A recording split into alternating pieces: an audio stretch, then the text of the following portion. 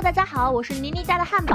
今天继续为大家带来搞笑脑洞美漫《辛普森一家》第12季第7集。今天全家人一起去看魔术表演，刚坐下不久，一位魔术师就来到了他们身边，表示今晚再由他来为他们服务。这人通过占卜感应到了辛巴想喝啤酒，其实也不是全然无根由，毕竟肚子可不会说谎。接下来的辛巴就不那么好猜了。这人给他上了杯长岛冰茶后，就一直紧张兮兮的在旁边注视着他的举动。好在辛巴向来不会为难别人，为了让这位魔术师好过一点，他就小啜了一口，然后就对这酒上瘾了。魔术表演也不看了，就一杯接一杯的喝。这时台上的魔术师说需要一名志愿者配合，辛巴立刻站起来大吼：“我来！我常做这样的事儿。”和清醒时候的样子截然不同。醉酒后的辛巴特别具有喜剧才能，三言两语就逗得观众哈哈大笑，当然也让台上的魔术师有些下不来台。为了阻止他继续胡言乱语，魔术师直接堵住了他的嘴，蒙住他的头后将他锁在了4把铡刀下。别担心吧，给你会一点感觉都没有，因为你会有4点感觉。兄妹俩有些担心的盯着台上，突然锋利的铡刀齐齐落下，上面的辛巴却消失了。接着下面的竹篓里钻出了4只穿着绿裙子的猴子，而辛巴呢则在一旁的大香蕉里呢。观看完魔术表演之后，全家又例行在礼品店逛了逛。小新看到有套魔术道具适宜8至80岁人群，他刚好符合这个条件，就想让老爸给自己买。辛巴满脸遗憾，我也希望我可以，可惜我们已经离开礼品店了。没想到辛巴这次失算了，离开这间还有下间。最终小新还是如愿以偿得到了魔术盒。正当兄妹俩为这争吵之时，一条大鱼突然从天而降，砸中了车子，好在是落在了前面的机盖上，没伤到人。到了修车行后，师傅狮子大开口，要价6500，还外加350美元。听到这天文数字，辛巴绝望了，就他那点工资根本负担不了这天价修车费。小新觉得是时候该自己上场了，他表示可以依靠魔术来帮助老爸赚钱，这主意倒不错。父子俩马上带着道具来到了繁华港口，本以为找到了一条致富之路，谁知不管辛巴如何卖力吆喝，根本没人愿意停留。好不容易在弗兰德一家面前成功表演了一番，却不想这位观众表示不会花钱支持黑色艺术，也就是魔术、占卜、东方厨艺一类的事物。这时一位杂记者出言打断了他们的交谈：“嘿，哥们儿，你们占了我们的地盘。”辛巴一看对方这么多人，立刻吓得转移了阵地。之后的收益也是不尽人意，一晚上的时间过去了，就只赚了60美分。辛巴很是生气，这还没我上班赚的多，何止比不上上班，可能连乞讨都能比这个多。小新也很委屈啊，本来是想替爸爸分忧，这赚钱少了还落埋怨。再说这也不能怪他呀，电视和网络哪一个的花样不比他这个小毛孩子更有意思啊？父子俩一言不合就吵了起来，辛巴一怒之下就自己开车走了，把小新一个人丢在了原地。不仅如此，还有一堆的魔术道具也没带走。周围人目睹了这父子俩的争吵，也明白小新的窘境，于是都纷纷站出来给了小新一些钱。此时正在开车，辛巴还在不停咒骂小新，笨蛋儿子根本不会魔术，还说要赚钱来修我的车。突然隔壁传来了小新的声音，辛巴见他不仅坐上了出租车，还带着一帽子钞票，整个人都吓傻了。回到家就立刻问他钱哪来的，小新就将事情的经过告诉给了老爸。辛巴略加思索，这或许是条新的致富之路，你能办得再可怜一点吗？小新立刻弄乱头发，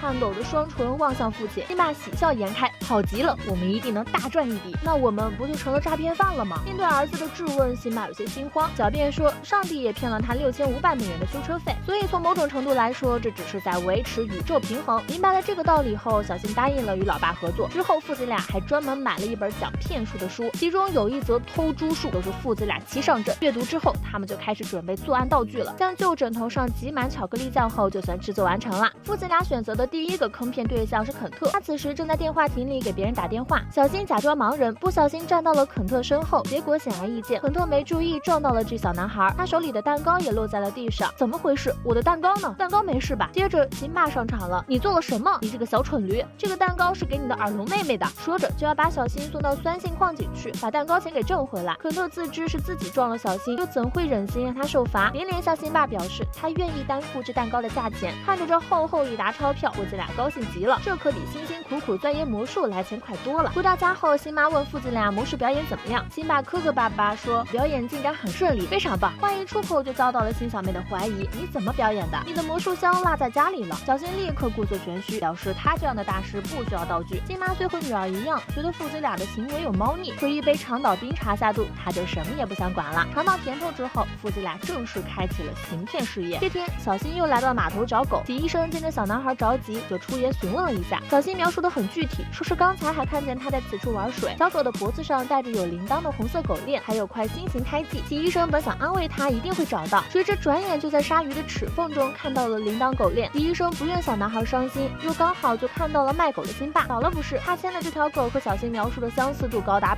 100%，于是洗医生就将这狗给买了下来。芯片来钱的确很快，没过多久，辛巴就付清了修车费。然而他并没有停手的打算，带着儿子又来到了弗兰德家。辛巴递给了老邻居一本圣经，说是莫德临死之前给他定制的，但由于当时他不在家，所以自己垫付了费用。听说是这样，弗兰德当即打算掏钱给辛巴。突然他猛地想起，这很像是电影《指月亮》的情节。眼见骗术被拆穿，父子俩忙不迭地逃进了树屋。没想到两人在这里竟遇到了老辛普森。他得知了父子俩最近举动，嘲笑他们太业余，还说自己以前号称诈骗先生，他们看的那本书就是他写的。老辛普森让父子俩加入他们仨就大干一场。当看到老辛普森的目标是养老院，父子俩有些犹豫，骗老人会不会太没良心了？不过既然有老爷子起头，两人也就没有顾虑了。行动那天，老辛普森像往常一样坐在外边，接下来就到了父子俩表演的时间了。辛巴先是走过去问谁叫亚伯辛普森，说他赢得了出版社的1000万美元大奖。得知自己中奖后，老辛普森别提多高兴了，我终于可以养一个年轻狂野的小媳妇了。不料话音刚落，他竟然抽搐几下倒在了地上。辛巴上前查探了一番，告诉众人，很不幸，老辛普森已经死了，真糟糕。那这钱我们应该给谁呢？看样子只能送回总部了，真遗憾，不能留给这些好人。是啊，毕竟财产移交的话，每人至少得交100美元呢。这父子俩一唱一和，牵动了老人们的心，他们都表示有100美元可以进行财产移交。凭借着这次行骗，辛巴可谓是赚得盆满钵满。这时他突然发现有一位老人无动于衷，被辛巴 Q 到后，他颤颤巍巍走了过来。本以为这人准备拿钱，没想到一副手铐将辛巴控制住了。FBI 你因诈骗被逮捕。小辛本欲逃跑，可惜也被拿住了。所以内应在哪里？听到这话，躺着的老辛普森感觉不妙，一跃而起，坐上轮椅就逃之夭夭了。被送往警局的路上，父子俩不停说请求长官原谅，拜托叔叔别把我们送进监狱，我们只是犯了一个错误。是啊，我们不是罪犯，只是2个疯狂的问题少年。或许这位警员真的动了恻隐之心，就让他们去投案自首，看警察愿不愿意轻饶他们。让辛巴认罪可不是那么容易的事儿。他向警长说想教训自己的儿子，问能否参观下监狱。这个小忙警长还是很乐意帮助的，于是就将父子俩带到了一间浴室。通过这里的窗户恰好能看见警员，他俩就撒谎说已经被关起来了。好极了，我想现在你的车归我了。原来这人根本就不是 FBI 警员，而是 CCP。这一次是父子俩棋差一招，落入了别人的圈套，钱没挣着，车也被人开走了。辛巴终于醒悟过来，教育儿子要做个诚实的人。然而回到家面对辛妈时，却说是在教堂停车场的时候车被抢走了。当问及抢车人的样貌时，父子俩就开始疯狂编造人设，他是外国人，有蓬乱浓密的毛发，看上去独来独往，大多数时候都是一个人，而且威胁我们如果报警就会绑架卖鸡。为了防止母女俩继续发问，父子俩一溜烟逃上了楼。次日，辛妈激动地叫醒了辛巴，快醒醒，那个外国的抢车疯子被抓起来了。辛巴被吓得一激灵，立刻清醒了大半。再看电视，被逮捕的正是苏格兰人威利。我都说了不是我干的，我是无辜的。这是母女俩通过辛巴的描述报警的。在此之前，他们已经将小新送到了辛妈姐姐那。正当他们讨论时，小新突然闯进了房间，爸，威利因为我们被抓起来了。眼见此时的情形已经糊弄不过去，辛巴吸了口氯仿，强行昏了过去。转眼间到了威利的审判之日，对上春田镇的王牌律师，威利根本是百口莫辩。眼见舆论越来越偏向他就是抢车犯，小新慌了，爸，我们得和大家说实话。辛巴也是慌的一批，但还是说再等等。被问到抢车犯的容貌时，虽然辛巴已经竭力否认，但还是被强势的律师带了节奏。本想依靠着律仿再次昏死过去，不想已经被换成了高山青鹿。威利有罪已经是板上钉钉的事儿了。陪审团宣布以后，法官判处了他10年有期徒刑。在警长过来打算将其逮捕时，他一把抢过了手枪，枪口对着人群扫视了一圈，先有一发打中了辛巴的头发，第2发打中了前来劝说的校长，他胸口血流不止，马上就倒在了地上，已经闹出人命。辛巴再也无法坐视不管，他向公众坦白了事情的一切经过。就在他跪地忏悔时，辛妈宣告了演出结束。原来这一切不过是母女俩为了让父子俩认错设的局罢了。中弹身亡的校长其实胸膛主要有空包弹和血包，而辛妈的头发里藏有爆竹。就连审判的大法官其实也是老辛普森假扮的。那个将辛巴车开走的人其实是演员德文布拉德利。虽然警察、媒体、整个法院的人外加一个当红艺人所做的一切都是为了教育父子俩，有些说不过去。不过管他呢，冲浪去了。本集中父子俩送圣经的桥段致敬了1973年美国电影《指月亮》。影片讲述了男主莫塞斯送死去情人的女儿艾迪到他姨妈家去，但在经历了一系列的事情后，艾迪已经把他当成自己的亲生父亲，以至于再也离不开他的故事。和影片一样，辛巴和小新的组合也骗到了不少钱。若不是辛小妹设局让他们迷途知返，承认错误，可能下次酿成的就是真正无法挽回的悲剧。续了，利用同情心骗钱，在社会上层出不穷。比如之前那个很经典的扶不扶问题，在这样贪图小利的背后，其实埋下了很深的祸根，可能让好人不再敢轻易做好事，让真正有需要的人得不到帮助。任意挥霍信任的背后，削减的是整个社会的善良。